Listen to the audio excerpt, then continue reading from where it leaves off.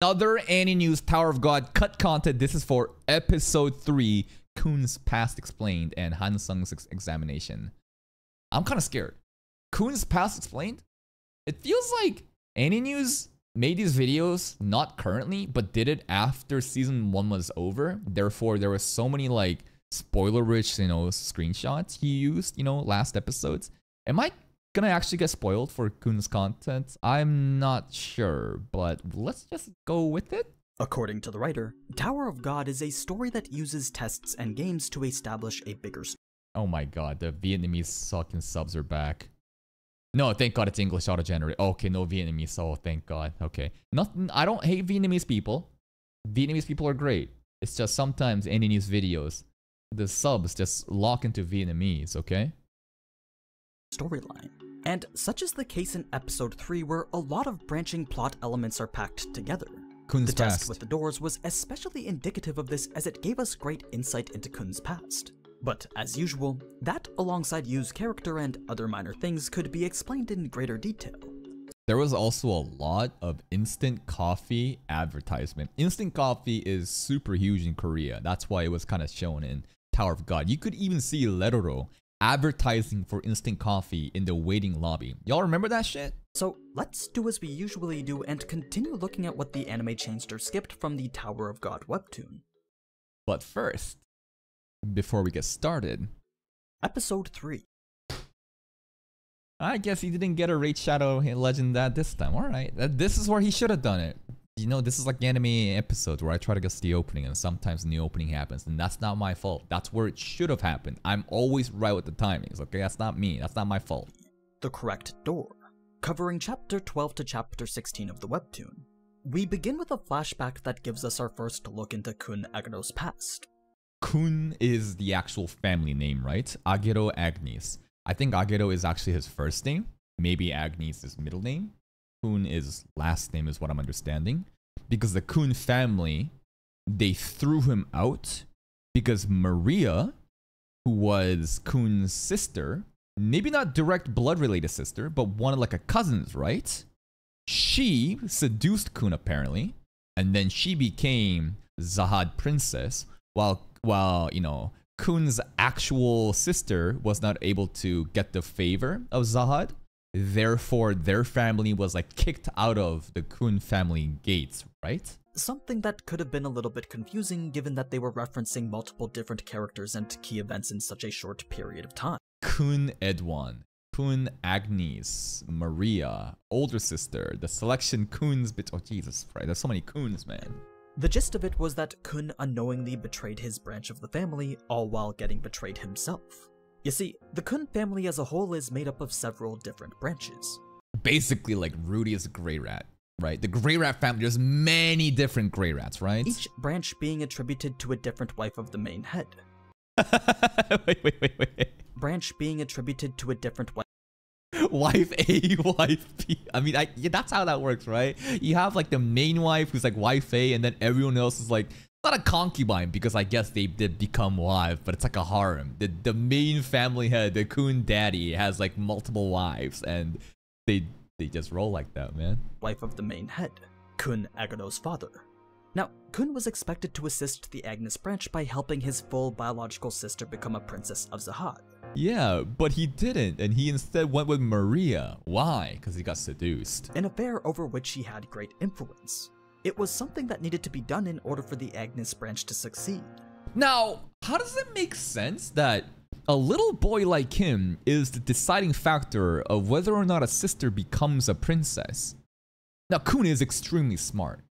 You can just tell that he's just so conniving, schemer. Strategist, maybe? I don't know. He seems extremely intelligent, so maybe it's not that too far-fetched that a little kid back then is able to offer that much assistance for a sister to become a princess of Zahad.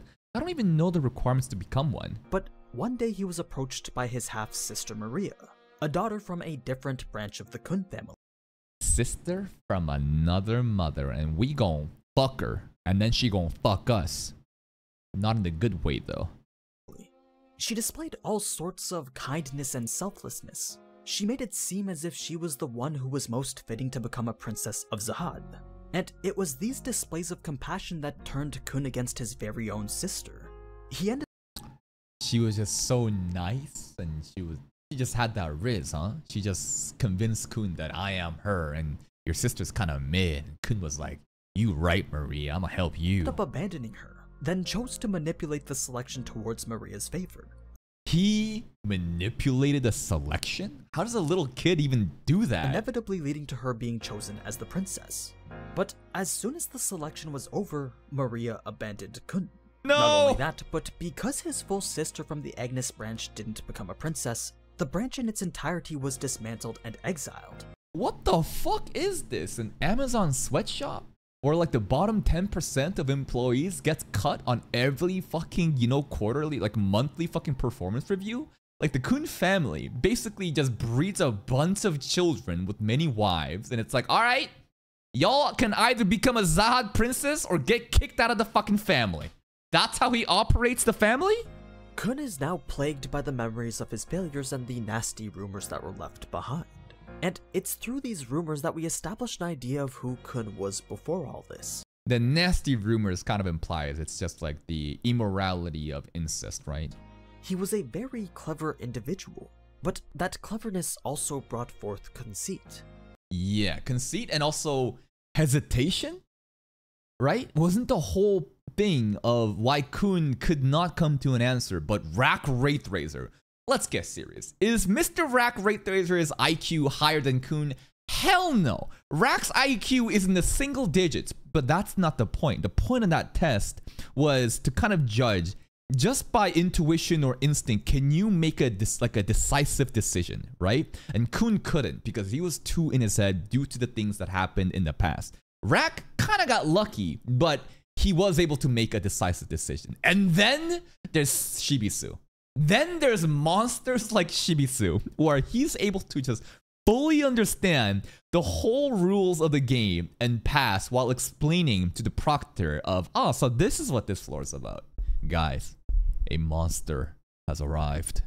Those around him felt that Khun acted as if he knew everything. Who knows whether it was out of something like fear or envy, but they couldn't even bear to look him in the eyes. This could have all just been an act though. A mask that he was putting on so that he could fulfill his duty to the Agnes branch. As SIU has pointed out in the past, Khun may very well SIU or Sue is the author of this, right? Yeah. Be the most human out of the three main characters. Though he tends to act all tough, in actuality he is...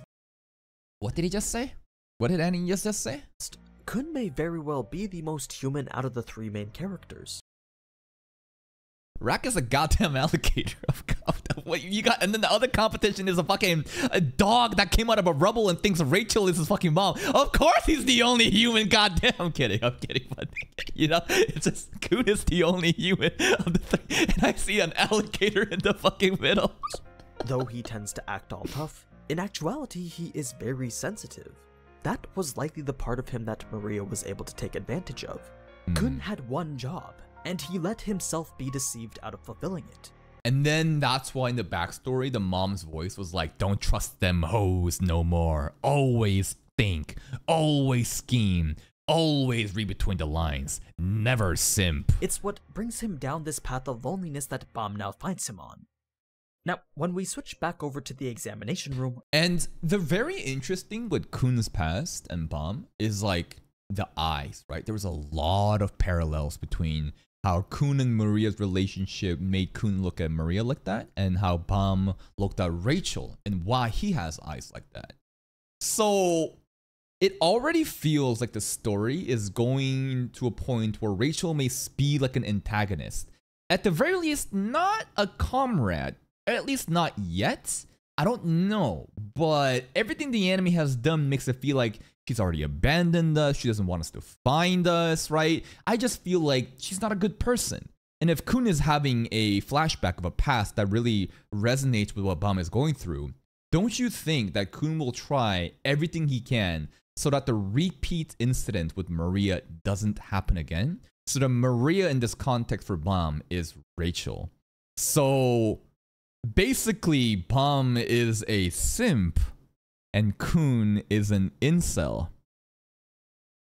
Right? Am I wrong? I don't think I'm wrong. We see Bam learn the true nature of the sky. What he was seeing was nothing more than an imitation created by Shinsu, and the moon that came out at night was simply a manufactured ball of light. They're all fake. Neither the sky nor the stars actually existed within the tower. In fact, Khun honestly didn't think that they existed at all. To him, the only thing at the top of the tower was the roof. Now, the test that they were in line for had already been going on for some time now. Khun was already analyzing the situation long before Mr. Neon Bag had even entered the scene. The fucking neon plastic bag or something, the insult. I always love how Khun and Bam always like sits on rack, and rack is like a chair, like the kind of furniture. But this guy was like a hired person from Hansung, right? Wasn't this guy intentionally going off, kind of give off tips in here and maybe aggravate Khun? He noticed that only 3 out of the 10 teams before him had passed the test, assuming that the screams of death meant failure anyway. This was later confirmed by Mr. Neon Bag, who had a bit more reasoning behind his claims of time being the key factor. 5 minutes. You see, the screams were the only noise being heard from inside the test room. And he gave us the actual answer, right? He was like, hey, I feel like people, you know, they don't pass after 5 minutes. So like, try to make a decision before 5 minutes. He was fucking on point, but there's no way we could have just taken his advice face value. If the administrators truly intended for everything regarding the test to be hidden, then he would have prevented the other teams from hearing the screams as well. This fact alone made the screams itself a clue. It's all intentional. The logic behind that hypothesis was reasonable enough for even Khun to accept. This art, bro. Looks like Khun is thinking. But like, I don't know, he just looks so fucking derpy in the early days of Tower of God. What is that haircut, bro? Like in the anime, it looks fucking great. What is my man? Who is his barber? But being a test case for Mr. Neon Bag wasn't something that he was planning on doing, though he didn't overreact and try to kill him like we saw in the anime. Oh, that was anime specific. But Mr. Neon Plastic Bag also made a direct personal jab at Khun's past with Maria, right? Mr. Neon Bag didn't even bring up anything about Khun's past. But the anime did, because obviously the anime wants to really get the audience to know about everything going on, and the webtoon might take its time and do a little bit more details later. Khun simply left when it was their turn to go and do the test. Interesting. The conditions of which were pretty much as we saw. Take longer than 10 minutes and fail, or open the wrong door and die. Khun but open any door and pass. Actively sought a logical answer to the problem in front of him. He rigorously searched for any sign of a hint that he could use. But the thing about this test was that the hint was already given. Khun just chose not to trust the person giving it. And that's like the curse of his past. Don't trust anyone. Never trust them hoes. Always read between the lines, but he couldn't read between the lines. There was hesitation there. It was a lesson that you wanted to teach Khun directly. Why does Hansung see Khun as someone so special where he's personally getting involved? Because I guess, well, I mean, if Khun's family already has a Princess Zahad, I don't know how the system works here, but you know in Mahoka, there's like the 10 clans, right? Big families, right? The big houses, big family names. Maybe Khun's system is something like that, right? I understand that this is an administrator, but to understand each personal candidate and to give that much advice to everybody equally, I don't think so. But if Khun had some kind of clout because of his family name recognition, if there is such a thing, then I could totally see it. He knew Khun's past would cause the hint to serve as a detriment instead of an asset. As he was now, Khun only acted when he was certain of the outcome. This test created a situation where that certainty wasn't there. Unless all the hints were taken into consideration, a leap of faith needed to be had. And that's exactly where Khun fails to act. That's where Rat comes in. This was a fact that the test served to highlight. That, as well as the importance of having teammates. It's after this that fuck, he looks so cool. Fuck, he is the main character of this show. It's after this that we get to see a lot of the other teams take the test, giving us a bunch of different perspectives on how it could be approached. First, we had Concho's group. Much like Khun, Concho... I don't really remember Concho, to be honest, but I do remember this guy, because he was like the fanatical religious guy who was like, oh, this is God's way, this is the path, right? He was kind of interesting like that. Much like Khun, Kancho didn't believe he had all the clues at his disposal. That's when Chopin says that he'll use the prophecy of God to find the right Bro's name is Chopin? Chopin? Like the pianist? door. Supposedly, this was one of his personal abilities where he connects to his god and receives divine instruction. Schizo or real? He actually has his own god? Or is he just high off of something and he just having a schizo delusion? He got lucky here. What do you mean God? I mean, it's Tower of God. Maybe he's the one person that actually has connections with the god of the tower, guys. I don't know. I'm gonna say schizo. Of course, it wasn't actually that. All Chopin really did was make a wild guess based on unfounded faith. Next was Ho's group. I feel like there's a little bit of meta commentary here on what Chopin did, how he got success, but he made a wild gaze on an unfounded theory and it just worked out. And people are gonna say, oh my god, he's the Messiah. Lisan al-Gaib. He did it, bro. He just knows. He just fucking knows, bro. That's the scary thing of religion and stuff like that, right? Where, you know, if you have a charismatic person and he starts talking all this shit and some of the things align, people will just believe anything even though it's not grounded in reality because something like this might have happened and people will be like, oh, Lisan al-Gaib. Faith. Next was Ho's group. Lore was sleeping as usual, which, as you'd expect, pissed off Serena. Even though they were in the middle of the test, all Lore wanted to do was just continue to sleep. But because Serena was complaining so loudly, he couldn't. His initial response was to just open the door. The thought process being that because no hints were given, it didn't matter which door was opened. True. To him, every door offered an equal chance of success. I mean, he's not wrong about that, right? Maybe assuming that if there is no hints given, if there's truly no hints, which we know is kind of a lie, because Shibisu did, you know, kind of point out the hints. The 5-minute cap with the voice screaming, the fact that the time clock goes from 1 to 10, but something about it was like perfectly in intervals of a specific amount of minutes that clued that you got to do this in 5 minutes, right? Shibisu had that shit figured out, but if you did actually have no hints, then you know what? Sometimes it's just like, fuck it, let RNG take the wheel. He then called Serena an old lady, which, as you'd expect, Boomer. She didn't take it very well. So, after beating him up a bit, she took his blanket and... Is Serena stronger than Lore? Nah, Lore's built different, right? I mean, if the dude is sleeping the entire time and still passing every test, I think he's a fucking god, bro. Pillow hostage and told him to solve the test. Of course, this was extremely annoying to Lore. He just wanted to get the test over as quickly as possible She was gonna so cut he could that go shit back up to sleep. So what he did was just open the door that was closest to him, Easy. passing the test without any thinking involved whatsoever. The last team that we got to see was Shibisu. The best fucking team, bro. We have on the left, who I'm assuming is a princess of Zahad, and on the right, some kind of sword master. But those two can't function without the middle leader, bro. Shibisu.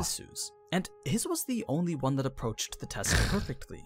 You Perfectly. See, Shibisu took all the 3 hints Perfectly. he was given and came to the only logical conclusion.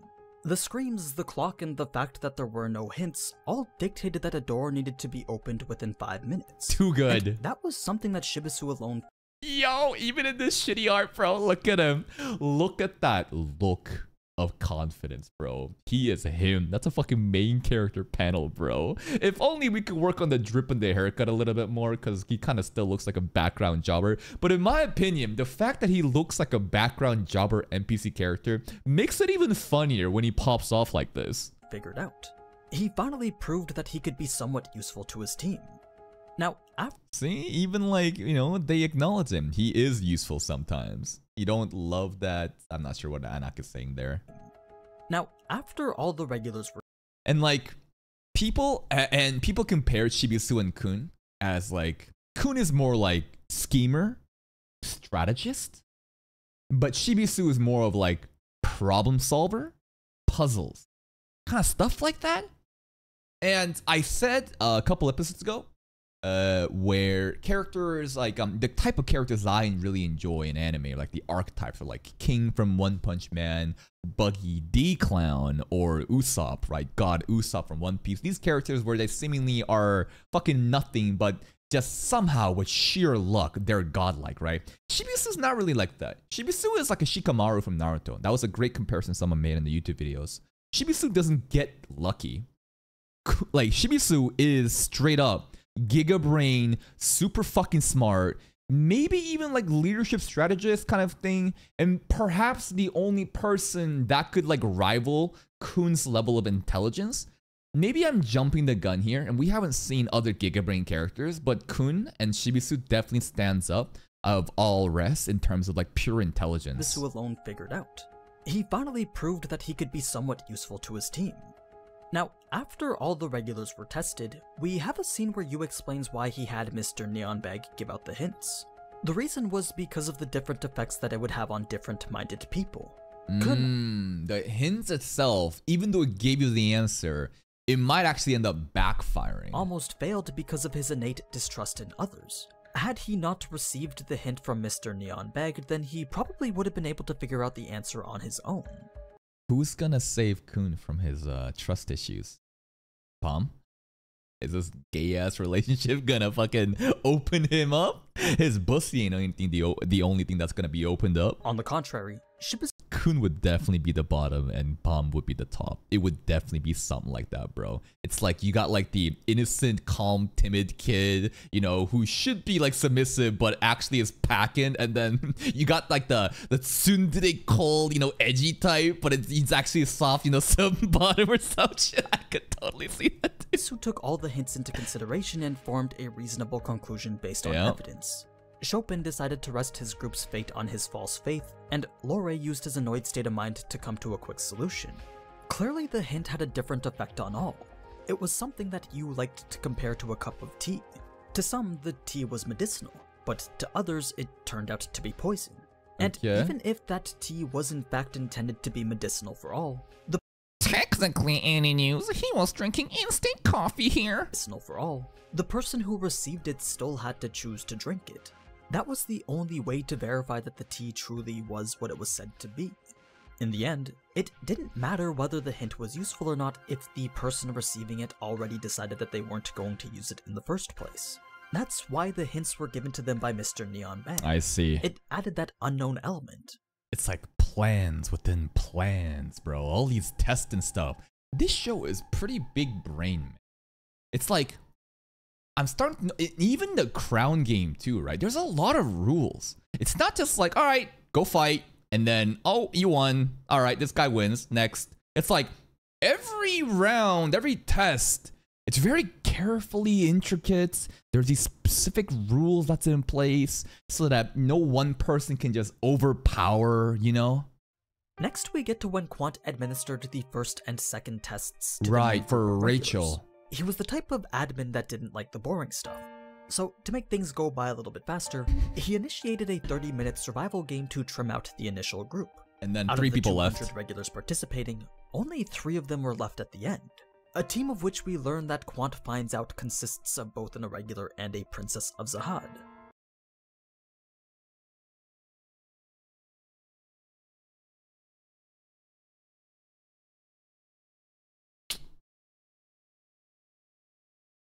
That's why Anaka and that girl was looking, huh? That's why Anaka and that girl was looking at each other, huh? Should we stop? It's not too much of a spoiler. There are definitely some interest from that girl in the hood looking at Anak the entire time, right? This is kind of a spoiler though. Oh, am I gonna get more spoiled if I keep watching this? Am I? He even mentions Ivankel here. I'm just looking at some of the pictures here. Like, is it a good idea to do these? Like, I don't know. Straight up don't know if we should be doing these, like, cause like, I'm really scared. Cause like apparently there's a lot of like big spoilers up ahead, specifically towards the season finale, right? Like, should we stop? Maybe it's a better idea to do these, like, I don't know. I always wanted to do like an episode by episode comparison so that we're kept up, you know? We do 1 episode a week, and then now we can do the AniNews, you know, cut content to further solidify our knowledge. And he does a great job with that for the recent Mushoku Tensei and Tensura content. But this is from a while back, and I'm sure his structure has changed up. And he probably made these after watching all of season 1. That's what I am thinking. Should we continue watching this? Fuck, dude. Yeah, we can do AniNews Spoil Me title today, but fuck, should we keep watching this? This was quite the precarious situation, because if Quant knew that there was a princess and an irregular, then he shouldn't have carried out the test in the first place. Quant was supposed to check the background of each of the— Well, it's not. This is cut content. But the anime is obviously hiding the fact the other hooded girl is a Zahad princess, right? Clearly, the anime is intentionally cutting out Quant and Hansung's, a conversation about the implication that one of them could be an irregular and a fucking Zahad princess, right? So he's not really spoiling, right? This is specifically cut content of the webtoon content that was translated. I don't know. I don't know anymore, man. Fuck. Candidates. That was standard procedure for the preliminary tests. But since he didn't, it meant that it could lead to a lot of trouble, especially if Evan Kel found out about it. This wasn't a— Okay, Ivan Kel. This is Ivan Kel's floor. We still haven't met him. I thought well, Hansung is the admin of the exams, but is he the admin of this floor? No, right? Ivan Kel is the admin of this floor, right? A situation that someone as strict as her would easily dismiss. That's why Quant was begging Yu to come up with a plan. Now, although Yu seemed as if he was angry, that may have just been a facade. You see, later that day, Yu was laying in bed putting on a kind of mischievous grin. Yu was laying in bed. This whole situation was something that he had planned from the beginning. That was the kind of face that he was showing here. Yo, any other character, like if you didn't have these like armored, like these like defined like pecs here, like this is like woman, bro. There's so many androgynous characters in here. God damn, you Hansung, you looking kind of nice. I'm not gonna lie. We then switch over to the waiting room of the next test. There were just— That's a whole ass gimp suit. This guy is a whole ass fucking gimp suit. What in the fuck? Just over 20 teams left from the previous one, so only There's about the coffee 60 advertisement. to 70 regulars remained. It's here that we see Khun leave to go to the washroom while Shibisu introduces himself to Bam. Their conversation leads to the topic of their motivations for climbing the tower. We learn that Shibisu promised a close friend that he would make it to the top, whereas Bam just mentioned how he needed to find someone. Shibisu has a close friend? Did he mention that? I thought that Shibisu basically went to Bam and said, "Hey, let me get you this drink, little guy." Yeah, it inspires me that you're still here because you look like a fodder, just like me. And it's like, if you can do it, I can do it. Yeah, let's fucking go. But he did it to... It's like a promise made to a friend? The thing is, with no clue as to where this person was, Shibisu felt that this goal may be a bit extreme. Wait. Is it a girl? Wait. Topic of their motivations for climbing the tower. We learn that Shibisu promised a close friend that he would make it to the top. Close friend. Whereas a close friend to make it to the top. Are they already at the top, or are they also going to go to the top later? Bam just mentioned how he needed to find someone. The thing is, with no clue as to where this person was, Shibisu felt that this goal may be a bit extreme. Well, she's about to show up next episode. He understood that the inner tower was far too huge to track down a single Zahad princess? You think that Shibisu's childhood friend is a Zahad princess? Nah, you need to think bigger. Bigger! The childhood friend was the Zahad king. person. It was a concept that an outsider like Bam couldn't quite fathom yet. So, when Shibisu made it seem as if Bam's goal was out of reach, his words didn't go so far as to dishearten him, but instead motivate him more. Bam made it clear that he intended to find Rachel no matter what. It was a level of determination that Shibisu knew that he had just insulted. So, rather than leave him with the pessimistic words he just said, he instead gave an apology and left with a few words of encouragement. Good guy. The next scene that we get into begins the crown. Shibisu briefly interacting with a side character NPC and giving him some inspiration, saying, "You know what? Keep your head up, little bro. You can find her one day." And he continues with his main story because he is the protagonist of this show. An apology and left with a few words of encouragement. The next scene that we get into begins the crown game, a more complex version of King of the Hill. It's interesting to note that the way the participating teams were brought to this area was through what's pretty much teleportation. Letador refers to it as being transmitted. It's how the teams are removed from their rooms and placed into the game when they push the button. Now, Mushoku Tensei teleportation mechanics is really important, but I'm sure it's like a trivial thing in Tower of God, right? So, instant teleportation seems to be a concept that exists in this world. I guess it does. Now, for those of you who didn't quite understand how to win the game, there's a few key rules that need to be noted. Just have the crown on. Stay on top of the fucking chair until the game ends. Easy. The first is that the game is 5 rounds. Each round is 10 minutes and only 5 teams can participate at a time. The primary objective for each team was to steal the crown. Once a team has it in their possession, they then have to choose a member to wear it and sit on the throne. At which point the round is immediately over and that team wins. This that chibi same art was team so cute. then moves on to the next round where 4 new teams can participate and fight for the position on the throne. The catch is that once the crown wearer sits on the throne, they can't leave. Is Shimizu gonna have to fight for himself this coming episode today, bro? Because like Anak was like, nah, I'm gonna sit here, fuck you. But then she did do the crazy whip thing so that no one could, come close to her. But it's like, I wanna see Shimizu fight. I haven't seen him fight just yet. He's been big braining everything so far, but like, bro has been pulling off like fucking Bruce Lee martial arts sounds. So like, maybe he's an actual martial artist god. Like, how crazy would it be if it's like memed upon that, oh, he did this, funny ass stereotypical martial arts sounds, but like he actually was like a martial artist? Nah, no way. If that person steps off of it or loses the crown, then their team is eliminated from the test and the round is over. This goes on for 5 rounds. And the team that has a member wearing the crown on the throne at the end of the 5th round is the winner. Now, the general consensus of the game was very similar. Going into the first round would be far too dangerous. Even the knight and little girl that we briefly see in every episode had the same idea.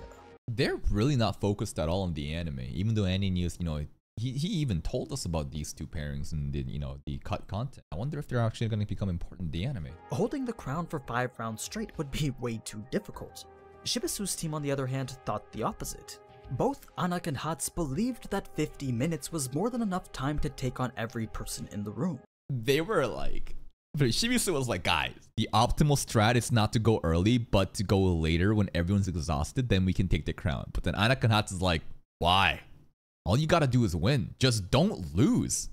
What do you mean? Just don't lose. Even though Shibisu figured that the best plan to guarantee success was to go from the 4th round, he knew that his teammates were far too impulsive to just sit still. Yeah. All 3 of them truly believed that they were the strongest team in the room. So, I mean, Anax and her sword, definitely, I believe it. Hats, I'm not too sure yet. Hats, like, he did go toe-to-toe with Anak, at least it seemed like in the beginning of the exam, right? But like beyond that, did he really pop off? I haven't really seen like a really cool moment from Hats just yet. So it's not like he didn't expect them to be out there from the first round.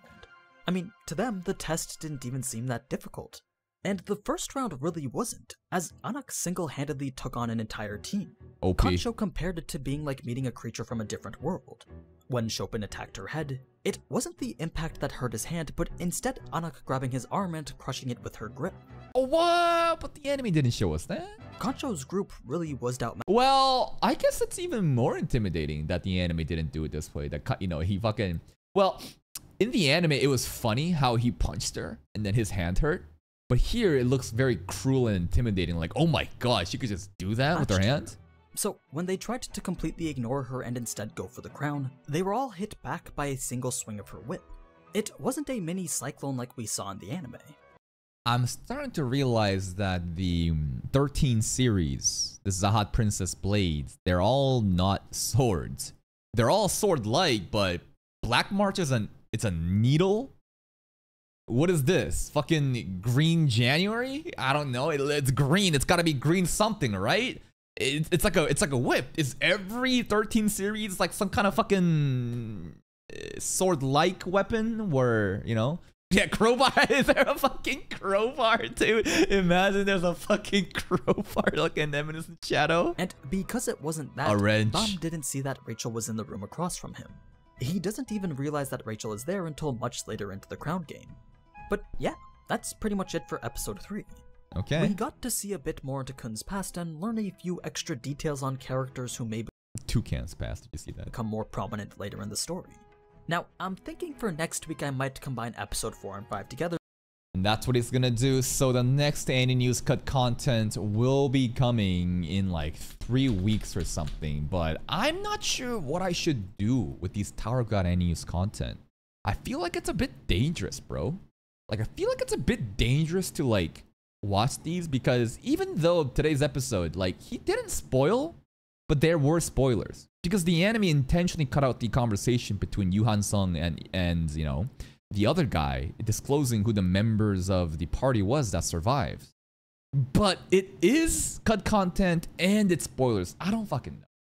I don't fucking know. Watching after season 1, I'm not too sure. Because, like, you know, the fucking... What's it called?